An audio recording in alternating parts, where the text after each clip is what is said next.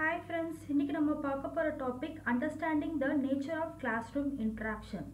So classroom ன்றது எதை depend பண்ணி இருக்கும்னு பார்த்தீங்கன்னா mostly teachers and students ஓட interaction பேஸ் பண்ணி தான் இருக்கும்.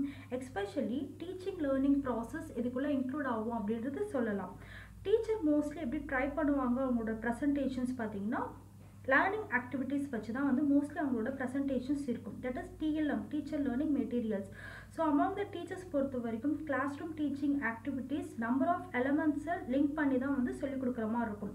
Like for example talking with the students, asking questions, answering students questions, writing on the blackboard and explaining, providing lesson related information through lecturing, etc. So இந்த base பண்ணி தான் வந்து teachers mostly வந்து அவங்களோட class room interactions இருக்கும் அப்படின்றத சொல்லலாம். ஜென்ரலாகவே 80% of class room interaction language depend பண்ணி தான் இருக்கும்.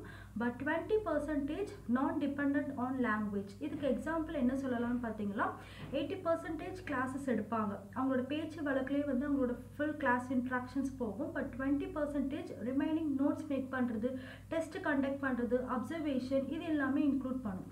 மோஸ்ட்லி 90% ஆஃப் டீச்சர்ஸ் இந்த லாங்குவேஜ் டிபெண்ட் மூலியமாக தான் கிளாஸ் ரூம் இன்ட்ராக்ஷன்ஸை மேக் பண்ணுறாங்க. அதாவது அவங்களோட டெமான்ஸ்ட்ரேஷன், டிஎல்எம் யூஸ் பண்ணி சொல்லிக் கொடுக்கறது, ஓரலாக எக்ஸ்பிளைன் பண்ணுறது, இது எல்லாமே வந்து இந்த லாங்குவேஜ் டிபெண்டன்ஸ் கான்செப்டில் இன்க்ளூட் ஆகும் அப்படின்றது சொல்லலாம். ஸோ லாங்குவேஜ் கிளாஸஸ் பொறுத்த வரைக்கும் ஆஸ் அ டீச்சராக சப்ஜெக்ட் கண்டென்ட்டை மட்டும் ப்ரெசென்ட் பண்ணாமல் எப்படி அவங்களோட நாலேஜ் அண்ட் தென் எவ்வளோ அளவுக்கு அவங்க ஃப்ளூயண்ட்டாக இருக்காங்க அந்த கான்வர்சேஷனில் அப்படின்றத ஃபுல் மேக் பண்ணணும் ஸ்டூடெண்ட்ஸ் மத்தியில்.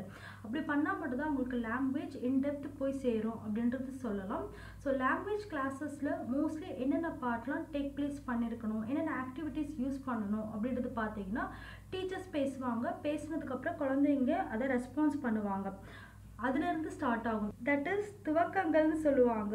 தேர்ட் திங்கில் என்ன சொல்கிறாங்க பார்த்தீங்கன்னா டீச்சர்ஸ் டிஎல்எம் யூஸ் பண்ணுறது, that is teacher learning materials use பண்ணி குழந்தைங்களுக்கு ப்ரெசென்ட் பண்ணுறது.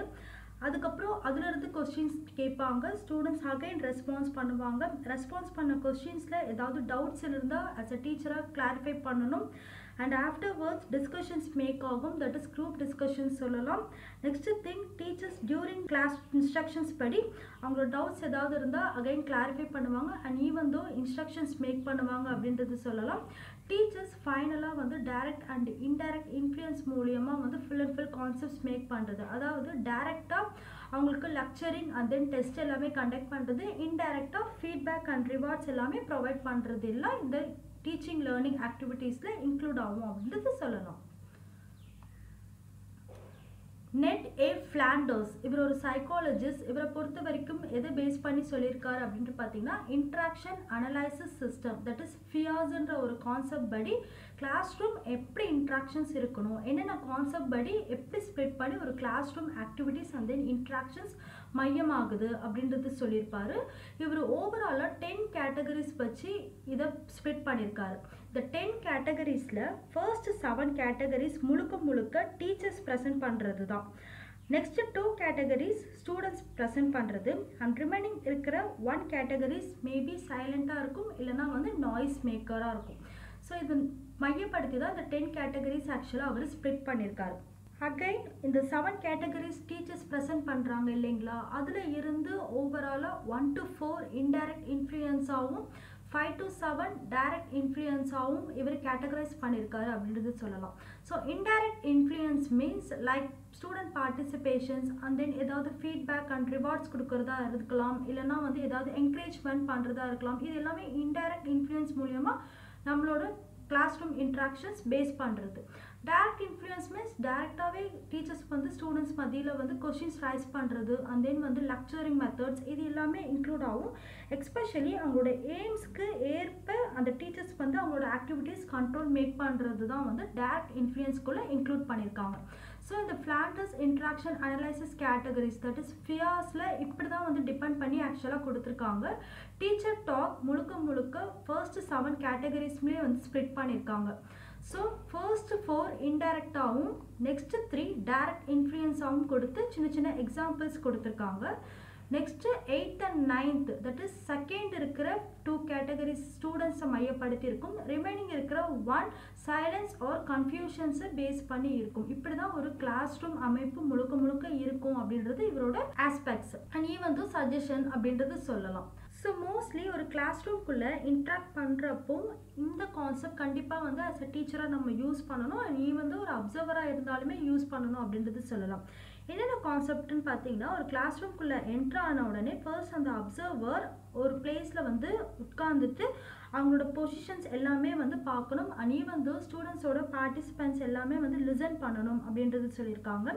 எஸ்பெஷலி அட்லீஸ்ட் ஒரு 5 to 10 minutes அவங்கள முழுக்க முழுக்க அப்சர்வ் பண்ணதுக்கு அப்புறமா அதில் உங்களுக்கு கிளாரிஃபை ஆகிடுச்சா பழக்கம் ஆகிடுச்சான்னு தெரிஞ்சதுக்கு அப்புறமா ஆஃப்டர் கொஞ்சம் 3 to 5 seconds நீங்கள் கொஞ்சம் அந்த ரெக்கார்டை மேக் பண்ண பாருங்கள். அதாவது எந்தெந்த குழந்தைங்க எப்படி இருக்காங்க, எந்த அளவுக்கு வந்து அவங்களோட டைவர்ஸ் எபிலிட்டிஸ் இருக்குது அப்படின்றது ஃபுல் கிளாரிஃபிகேஷன்ஸ் உங்களுக்கு அந்த அப்சர்வேஷன்ஸ் மூலியமாக கிடைச்சிரும். அதுக்கப்புறமா நீங்கள் இன்ட்ராக்ட் பண்ணுறதுனால இன்னும் வந்து உங்களுக்கு இன்டெப்த் போய் குழந்தைங்களுக்கு மத்தியில் வந்து நீங்கள் ரீச் பண்ணலாம் அப்படின்றது சொல்லியிருக்காங்க. ஸோ மோஸ்ட்லி வந்து இது ஃபர்ஸ்ட் என்ட்ராகிற ஒரு டீச்சருக்கு தான் வந்து இது யூஸ் ஆகும் அப்படின்றது சொல்லியிருக்காங்க. செகண்ட் பேரால என்ன சொல்லியிருக்காங்க அப்படின்னு பார்த்தீங்கன்னா, ரிசர்ச்சர்ஸ் மோஸ்ட்லி இதை பற்றி ஒரு சர்வே எடுத்திருக்காங்க. அந்த சர்வேயில் இன்ட்ராக்ஷன்ஸ் முழுக்க முழுக்க ஸ்டூடெண்ட்ஸை தவிர்த்து அவங்களுக்கு டீச்சர் அண்ட் ஸ்டூடெண்ட்ஸோட இன்ட்ராக்ஷன்ஸ் மையப்படுத்தி தான் இருக்கும். மோஸ்ட்லி வந்து டீச்சர் ஸ்டூடெண்ட்ஸோட கான்வர்சேஷன்ஸை கம்பேர் பண்ணுறப்போ ஸ்டூடெண்ட் கான்வர்சேஷன்ஸ் தான் கொஞ்சம் அதிகமாக இருக்கும் அப்படின்றது சொல்லியிருக்காங்க. அண்ட் எஸ்பெஷலி நிறைய ஆப்பர்ச்சுனிட்டிஸ் குழந்தைங்களுக்கு அந்த லாங்குவேஜ் எபிலிட்டி இம்ப்ரூவ் பண்ணுறது மூலியமாக அவங்களுக்கு இன்னும் வந்து நாலேஜ் அண்ட் ஸ்கில்ஸ் ரைஸ் ஆகும், ப்ளூம் ஆகும் அப்படின்றது எங்களோட சஜஷனாக இருந்திருக்கு. ஸோ ஒரு ஸ்டூடெண்ட்டாக இருக்கிறப்போ அவங்க ஸ்மால் குரூப்ஸ் இல்லைனா ஸ்மால் ஃப்ரெண்ட்ஸ் மேக்கரை மேக் பண்ணிவிட்டு அவங்களுக்குள்ளே வந்து மோஸ்ட்லி பேசிப்பாங்க. அவங்களுக்குள்ளே அவங்களோட ஐடியாஸ் அண்ட் தென் அவங்களுக்கு ஏதாவது ஒரு தாட்ஸ் இருந்தால் எக்ஸ்ப்ரெஸ் பண்ணுவாங்க. அந்த மாதிரியான ஆப்பர்ச்சுனிட்டிஸ்லாம் ஆஸ் எ டீச்சராக நம்மளே வந்து உருவாக்கி கொடுக்கணும். குரூப் டிஸ்கஷன்ஸ் மூலியமாக நீங்கள் இப்படி பண்ணிங்கன்னா குழந்தைங்களுக்கு கொஞ்சம் ஃபியர்னஸ் ஏற்படாமல் இருக்கும். அவங்களோட தாட்ஸும் ஷேர் பண்ண மாதிரி இருக்கும். அட் த சேம் டைம் அவங்களுக்கு கொஞ்சம் ஃப்ரீடம் கிடைச்ச மாதிரியும் இருக்கும். ஸோ இந்த ஃப்ரீடம் டிசிப்ளின் கான்செப்ட் நீங்கள் இந்த கிளாஸ் ரூம் இன்ட்ராக்ஷன்ஸில் இன்க்ளூட் பண்ணிங்கன்னா அவங்களுக்கு எக்ஸ்ட்ரா ஆப்பர்ச்சுனிட்டிஸ் கிடைக்கும். And even though knowledge and skills peoples மத்தியில் கொஞ்சம் டெவலப் ஆகும், சான்ஸ் கொடுத்த மாதிரி இருக்கும் ஆஸ் எ டீச்சராக அப்படின்றது சொல்லியிருக்காங்க researchers. So language teaching class பொறுத்த வரைக்கும் கிளாஸ் ரூம் இன்ட்ராக்ஷன்ஸ் ஓவராலாக 2 கேட்டகரைஸாக ஸ்ப்ளிட் பண்ணியிருக்காங்க. Language கிளாஸஸில் mostly output and input இது ரெண்டுத்தை பேஸ் பண்ணி தான் வந்து ஒரு கிளாஸ் ரூம் இன்ட்ராக்ஷன்ஸ் இருக்கும் அப்படின்றது ரிசர்ச்சர்ஸ் சொல்லியிருக்காங்க. Language output means is nothing but குழந்தைங்களோட திறனை முழுக்க முழுக்க வெளிப்படுத்துறது தான் லாங்குவேஜ் அவுட்புட்னு சொல்கிறாங்க. ஸோ அதுக்கான input first of all as a டீச்சராகவும் கொடுக்கணும் அண்ட் அதோட ஃபுல் ஸ்டஃப் குழந்தைங்களுமே வந்து இம்ப்ளிமெண்ட் பண்ணணும், அந்த லாங்குவேஜில் மாஸ்டரி ஆகணும், அதுதான் வந்து லாங்குவேஜ் இன்புட்டில் சொல்லியிருக்காங்க. ஸோ அது ரெண்டுத்தையும் பேஸ் பண்ண மாதிரி தான் ஒரு லாங்குவேஜ் கிளாஸ் ரூம் இன்ட்ராக்ஷன்ஸ் இருக்கணும். லேர்னர் ஆக்டிவிட்டீஸ் முழுக்க முழுக்க ஃபோக்கஸ் பண்ணணும் அப்படின்றது ரிசர்ச்சர்ஸ் ஃபைண்ட் அவுட் பண்ணியிருக்காங்க. So final concept strategies for promoting classroom interaction. So ஒரு கிளாஸ் ரூம் இன்ட்ராக்ட் பண்ணுறதுக்கு அப்புறம் என்னென்ன டீச்சர்ஸ் வந்து எப்படிலாம் ப்ரமோட் பண்ணணும் அவங்களோட ஸ்ட்ராட்டஜிஸை, அது மூலியமாக இன்னும் எவ்வளோ எஃபெக்டிவாக வந்து அந்த கிளாஸ் ரூம் இன்ட்ராக்ஷன்ஸை மேக் பண்ணலாம் அப்படின்றது பார்க்கலாம். Number 1, improving the strategies of questioning. Number 2, attending to learners' linguistic levels. Number 3, building positive teacher-learner rapport. Number 4, reducing classroom anxiety. That's all.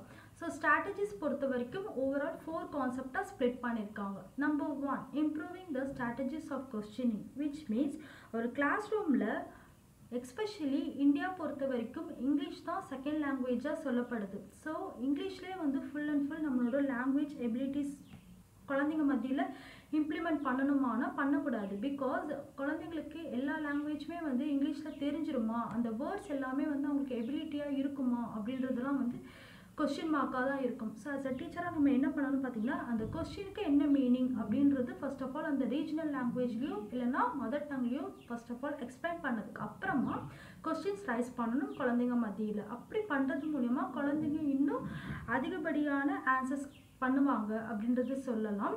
இல்லைனா எந்த குழந்தைங்க ரிப்பீட்டடாக ஆன்சர் பண்ணுதோ அந்த குழந்தைங்களே தான் எப்போ கொஸ்டின்ஸ் கேட்டாலும் ரைஸ் பண்ணிகிட்டே இருப்பாங்க. அவங்களோட ஃபுல் கான்செப்ட்மே வெளிப்படுத்துகிற மாதிரி தான் இருக்கும். ஸோ மற்ற குழந்தைங்க என்ன பண்ணுவாங்க பார்த்தீங்கன்னா, அவங்களோட ஸ்கோப் ஃபுல் அண்ட் ஃபுல் வந்து லிமிட்டட் சர்க்கிளாக மாறிடும். ஸோ ஆஸ் அ டீச்சராக இருக்க நம்ம என்ன பண்ணணும் பார்த்தீங்கன்னா, கொஸ்டின்ஸ் ஒரு குழந்தை இல்லைனா 10 குழந்தைய மட்டும் செலக்ட் பண்ணி நம்ம கொஸ்டின்ஸ் ரைஸ் பண்ணக்கூடாது. அந்த கிளாஸ் ரூமில் இருக்கிற எல்லா குழந்தைங்களையுமே ஆன்சர்ஸ் பண்ண வைக்கணும். ஆன்சர்ஸ் பண்ணுறப்ப குழந்தைங்க தப்பாக சொன்னாலுமே அவங்கள என்கரேஜ் பண்ணி குழந்தைங்களுக்கு இன்னும் வந்து மோட்டிவேட் பண்ணி அவங்கள ஆன்சர்ஸ் பண்ண வைக்கணும். நீங்கள் இங்கிலீஷ்லேயே வந்து சொல்லணும் அவசியம் இல்லை. உங்களுக்கு தமிழில் தெரிஞ்சாலும் இல்லைனா உங்களோட மதர் டங் எதுவோ அதில் தெரிஞ்சாலும் நீங்கள் டிரான்ஸ்லேட் பண்ணுங்கள். அதுக்கப்புறம் அது எப்படி வந்து நீங்கள் கிளாரிஃபை பண்ணணும் அப்படின்றது ஆஸ் அ டீச்சராக நம்ம சொல்லிக் கொடுக்கணும். இதுதான் ஆக்சுவலாக வந்து இந்த ஸ்ட்ராட்டஜிஸ் கான்செப்டில் சொல்லியிருப்பாங்க. Second topic attending to learners linguistic levels, which means நான் ஆல்ரெடி சொன்ன மாதிரி குழந்தைங்களுக்கு அந்த இங்கிலீஷ் எபிலிட்டிஸ் இல்லைன்னா அவங்களுக்கு அவங்க லாங்குவேஜ் எபிலிட்டிலே வந்து அந்த அட்டெண்டிங் கிளாஸ் ரூம்ஸை வந்து இன்ட்ராக்ட் பண்ண சொல்லலாம். அதுக்கப்புறமா நீங்கள் வந்து அதை கரெக்ட் பண்ணலாம் அப்படின்றது சொல்லியிருக்காங்க. Third thing, building positive teacher learner rapport, which means close and harmonious relationship கண்டிப்பாக as a teacher and students மத்தியில் இருக்கணும். பாசிட்டிவ் இன்ட்ராக்ஷன்ஸ் கண்டிப்பாக மேக் பண்ணணும். அப்போ தான் குழந்தைங்க ஈஸியாக வந்து பயப்படாமல் அவங்களோட ஆன்சர்ஸ் இல்லைனா அவங்களோட ஐடியாஸ் எல்லாமே வந்து எக்ஸ்போஸ் பண்ணுவாங்க அப்படின்றது சொல்லியிருக்காங்க. Fourth topic, reducing class room anxiety, which means குழந்தைங்களோட கவலைகள் ஃபுல் அண்ட் ஃபுல் வந்து ரெடியூஸ் பண்ணணும். அவங்களுக்கு எந்த விதமான ஃபியர்ஸுமே வந்து ஏற்படுத்தக்கூடாது. ஸோ இந்த 4 கான்செப்டும் இருந்ததுன்னா இந்த ஸ்ட்ராட்டஜிஸ் நீங்கள் வந்து ப்ரமோட் பண்ணலாம் கிளாஸ் ரூம் இன்ட்ராக்ஷன்ஸ்க்கு அப்படின்றது தான் சொல்லியிருக்காங்க. ஸோ கன்க்ளூஷனில் என்ன சொல்லியிருக்காங்க அப்படின்றது பார்த்தீங்கன்னா, most of the students English லாங்குவேஜை தான் வந்து கற்றுக்குறாங்க. பட் வந்து அவங்களோட லாங்குவேஜ் எபிலிட்டி என்னமோ ரொம்ப லோவாக இருக்கும். அவங்க ஃபார்வர்ட் வந்து அவங்களோட ஆன்சர்ஸ் எல்லாமே வந்து சொல்லுவாங்களா அப்படின்றதுலாம் வந்து கொஸ்டின் மார்க்காக இருக்கும். மெயின் ரீசன் என்னன்றது பார்த்தீங்கன்னா, மோஸ்ட்லி அவங்களோட கல்ச்சுரல் பேக்ரவுண்டாக இருக்கலாம், இல்லைனா எபிலிட்டிஸாக இருக்கலாம், இல்லையா அவங்களோட ஸ்கூலில் வந்து பேசிக்லேருந்தே வந்து அவங்களுக்கு ஸ்ட்ராங் ஃபவுண்டேஷன்ஸ் கொடுக்கல.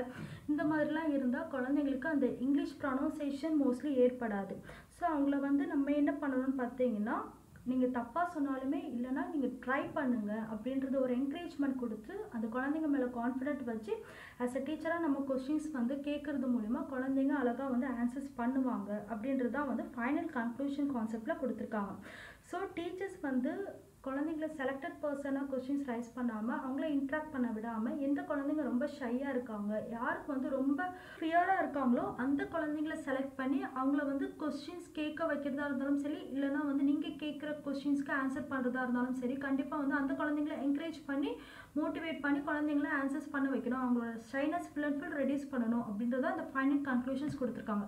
ஸோ ஆஸ் அ டீச்சராக ஈவன் தோ குழந்தைங்க அவங்களோட ராங் ஆன்சர்ஸ் கொடுத்தாலுமே அதை அக்செப்ட் பண்ணிவிட்டு அதை ரெக்டிஃபை பண்ணணும் அப்படின்றதான் வந்து final conclusion part strategies for promoting class room இன்ட்ராக்ஷன்ஸில் கொடுத்துருக்காங்க. ஸோ ஒரு கிளாஸ் ரூம் இன்ட்ராக்ஷன்ஸ்னால் இந்தந்த கான்செப்ட் எல்லாமே ஃபாலோ பண்ணால் இன்னும் வந்து கொஞ்சம் ஷைனாக மேக் ஆகலாம் இந்த கிளாஸ் ரூம் ஆக்டிவிட்டீஸில் அப்படின்றத இதோட final concept. Thanks for watching this video.